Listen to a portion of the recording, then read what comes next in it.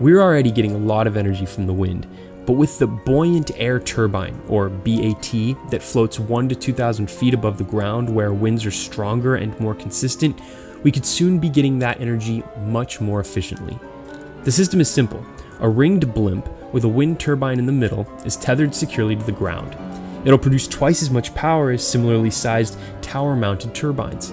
It can even handle winds of more than 100 miles per hour and can be fitted with additional devices like a Wi-Fi unit, which would help bring the internet to parts of the world that don't have it yet. The Buoyant Air Turbine was designed for bringing renewable wind energy to rural parts of the world, where building a traditional wind turbine was impossible, and will first be deployed in Alaska. It can even automatically detect and adjust its floating height to where the best wind speed is.